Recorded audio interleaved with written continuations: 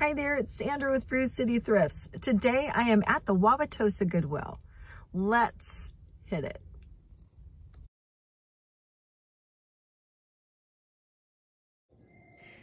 The first hard goods you encounter when you walk into this store are shelves full of vases. And they usually color code them. And also sometimes there are little visitors from other parts of the store, like these little fat ceramic chickens, which I thought were really cute. And I like the blue glaze on those. Kind of contemporary though, so I moved on.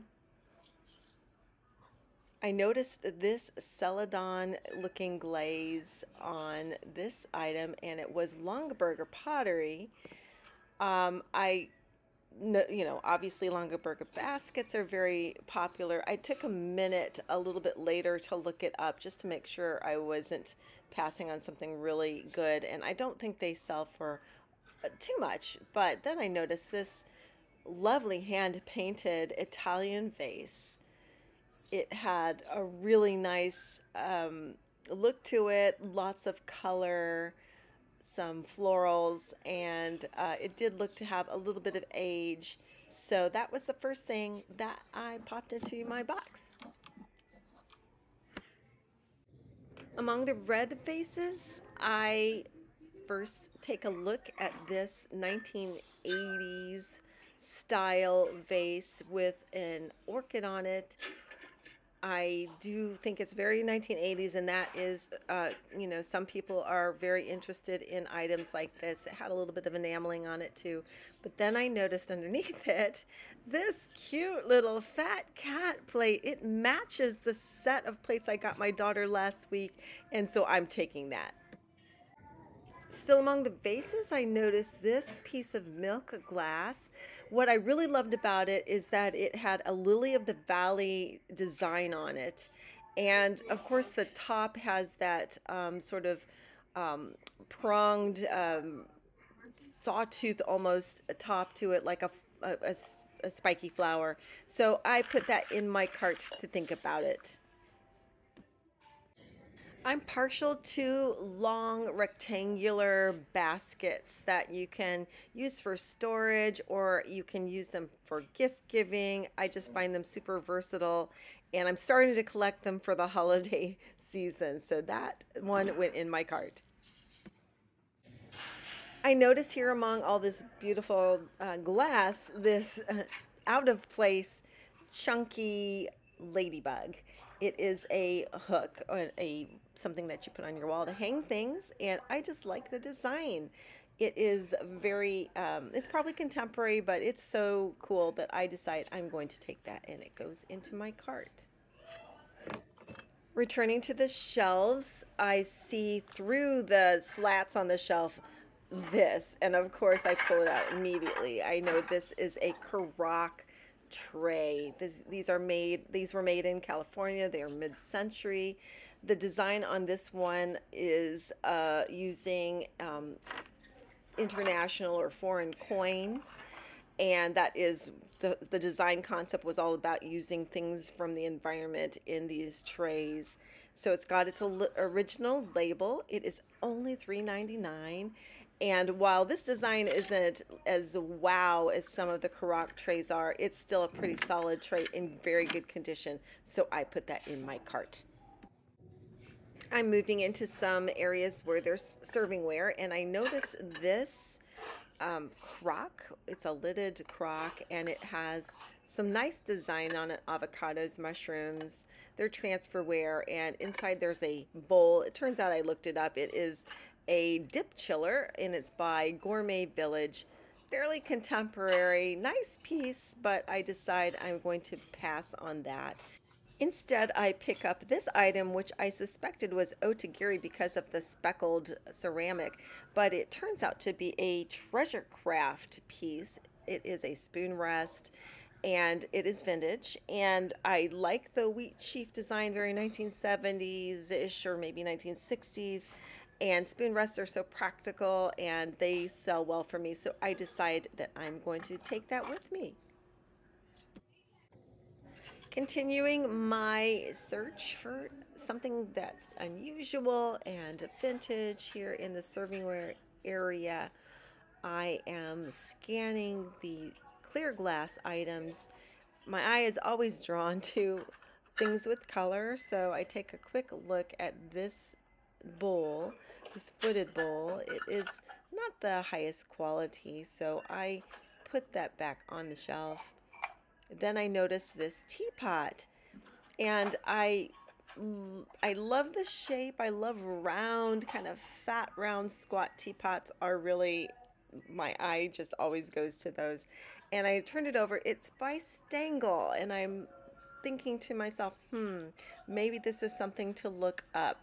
Now, for me, Stengl items are a mixed bag. They don't sell very high and not very well, but I thought I really liked that Pink Thistle design, so I put it in my cart to think about it. And then I spotted this, which was the matching sugar. It is obviously a match, but as I turned it around, you can see that there is a broken handle that has been repaired, and I decide that I am going to have to leave that piece behind, unfortunately.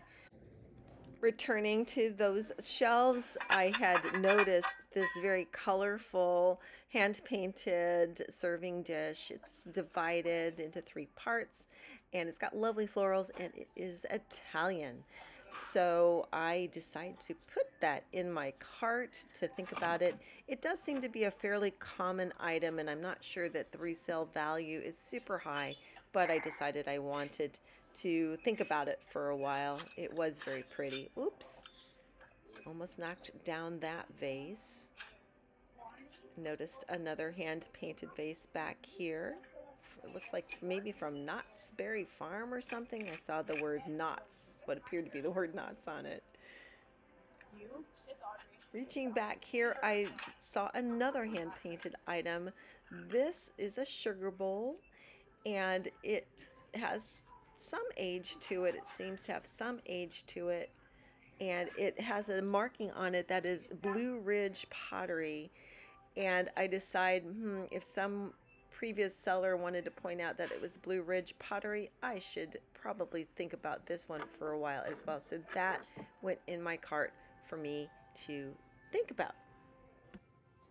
Moving into the tchotchke aisle, I noticed first this ceramic fish figurine, and then this ceramic pomander or potpourri holder, and then I noticed this set of glass, I think these are oil burners or oil candles, and they are missing the burner, but they are still a very pretty pink with white, and I thought the pair of them might look pretty on a shelf.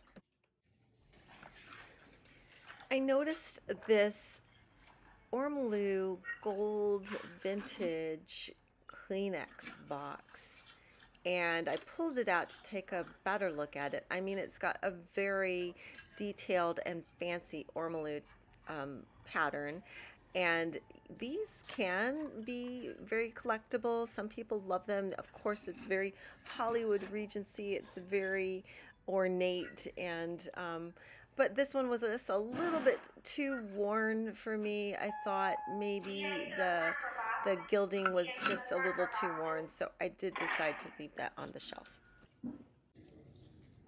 I am looking for figurines that catch my eye. I am, I guess, rather picky. I don't know why. It really has to be something that speaks to me in the figurines. And I first noticed this cannon, replica miniature cannon, and it had a nice heft to it, so the metal in it was really solid. I also noticed this airplane figurine. It was kind of it made me think kind of 1950s or 60s. And then I noticed this lovely deer figurine, and it has a maker's mark on it, and the ears are not chipped. I think it's really pretty. I was very close to taking that with me. It also had it was a little bit abstract with the carving of it, so I did really like it. That was a fun little fisher guy. Back here, I noticed a resin turtle. And then I saw these. And these humble little triangular um, trinket dishes are, of course, enameled. And the enameling was really fun and bright. And I thought, well, I'm going to take them. Enameled metal sometimes can be, those items can sometimes go for some good profit. And, you know, I look for Bovano of Cheshire. That is a brand that I know to look for. Those I wasn't sure if those were Bovano of Cheshire. Then I noticed this fun little polar bear family sleeping. And over here, I pulled out first this bird that was on a piece of wood. It was more contemporary. And then I noticed these. It was a stack of starfish dishes, glass bubble dishes, and these are made by Mud Pie. My sister likes mud pie, so I decided to pick them up for her. I noticed this collection of what I wasn't sure. I thought they were egg cups, and then maybe I thought they were shot glasses. They're all from England, and the more I looked at them, I think that actually is an egg cup because it says laid today on it and fresh today with a picture of a farm. So I think those two are egg cups. Some of the others I think are little creamers, like this one, which it says fresh from the farm, but obviously it's got a little pitcher and a little spout, so I think those are creamers. Anyway, it was a lovely little collection, hand painted, and the pieces, these two were from Scotland, and the pieces that I was most attracted to were those two, one with I think it says Scotch and the other one that says rye, and took a brief moment to look at that little resin bird because I was moving it out of the way actually to pick up this, which was the matching creamer to the Stengl teapot that I had picked up earlier, and that was not damaged, so that went in my cart. But coming back to where I was originally, I did decide, after quickly looking at that fun little frog, I did decide to put the, oh, sorry, it says bourbon, not whiskey. The bourbon and the rye little, I guess, shot pourers, or anyway, those were, I thought, quite cute. So those went in my cart. Continuing to scan for other items that catch my eye, I noticed this resin piece. It's got a typewriter and a cup of coffee and some books, and I just thought it was really cute and quaint, and I like some of those detailed resin pieces, but I left it. Then I noticed this this relief cut carved wooden plaque. It is in a foreign language. I'm going to guess maybe Polish. And I just thought it was nicely done, so I put it in my cart to think about it for a while. Continuing on to look at some figurines and tchotchkes, I notice on the shelf this, and I am kind of a sucker for these things, for rustic, industrial looking cookbook stands or that kind of thing, and this was right up my alley, so I decided I needed to take that with me. Even though it's contemporary, I knew I was going to find a use for it. Moving on, this looked like a pewter base and top for probably a globe-shaped glass potpourri holder. It was heavy, so the pewter in it was of good quality. Then I noticed this little trinket box with some lovely blue flowers painted on it. It said Royal Austria on the bottom, and I thought it was sweet. I took it. So I wanted to show you this little novelty piece I found. Not that one, which was kind of cool, a copper train, but this, it is a ceramic piece, obviously shaped like a toilet, and written in Italian on the front is "All the knowledge of the chef ends up here." So I thought it was kind of fun, not my thing, but somebody's gonna like it. Among the candles, I noticed this baggie full of what looked to be like little shot glasses, and they were. They're Delft, and I do like ceramic shot glasses. I do look for them usually in the glasses aisle. These, I thought I would give them a shot. Ba-dum-bum. I noticed this hand-painted salt and pepper set. It was definitely looked to be vintage, and behind it was another little condiment jar that looked like the ones that we saw earlier from England. Then I noticed this baggie, and it was super heavy.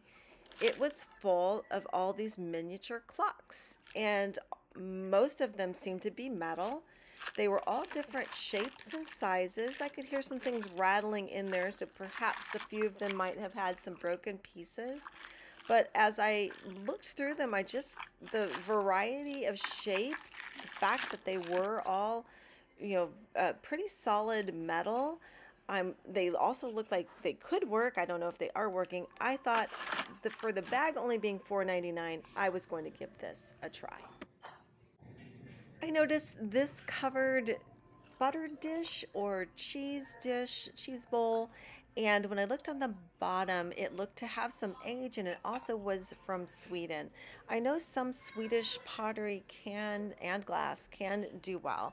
I loved the simplicity of the shape, but yet this sort of elegance with the design on it. So I decided I was going to put it in my cart, hopefully without breaking everything else, and think about it. Okay, it's that time, my friends. It is cart review time. I'm going to be taking things out and putting them on shelves just so I could get to the things on the bottom. Now, that was the Rorstrand, I believe, brand butter dish, and I was going to take that. I end up putting the Blue Ridge Pottery sugar back. I also put this piece back, which is the Italian divided dish. I do keep the Stengl teapot and the Stengl creamer that I found that matches it. So I'm just putting them down. I'm going to put them back in my cart.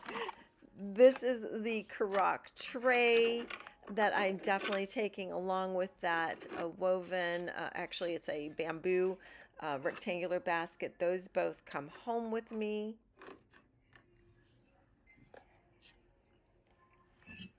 I also put this back. This is actually a Westmoreland piece, the milk glass. I keep the trinket box. I keep the ladybug. I do put back this piece of Italian pottery because it has a chip on the bottom. There, you can see it. So that does go back on the shelves. Not these shelves. I actually put them back where they came from, by the way. I do put back the little Scottish little shot pitchers, I guess you might call them. The bourbon and rye pitchers go back. I do keep these enameled trinket dishes. I had picked up a pillared candle for my boyfriend, so that comes home with me. I do take the Treasure Craft spoon rest and the little fat cat, I think it's a rice bowl. I do keep those little pink glass baubles. There's that creamer. Putting things back now.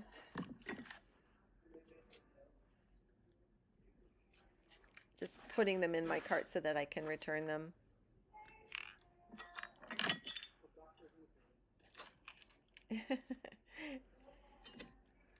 Trying to be a little more careful as I put them back in. They were a little bit wonky. I had picked up this fruit and vegetables apple crate. It's contemporary, but I like the look of it, and I definitely want to take it. There's the Delft shot glasses. There are the Excelsior mini clocks. This is a Hobby Lobby piece, and this Polish wall plaque does go back on the shelf, along with the Blue Ridge pottery. I do keep these mud pie starfish, and there you have it. That's my cart. Well, that was a blast. I ran out of time. I didn't even make it through the store, but I did find some really cool vintage things. I think I'm the most excited about that Stengl teapot.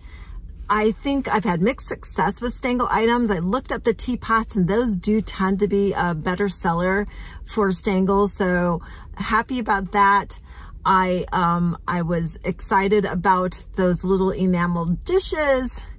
And what else? Oh, see, I'm already forgetting all the things that I got. But, I mean, I was just having a great time. Oh, those clocks, that bag of clocks. I mean, I am really looking forward to researching those.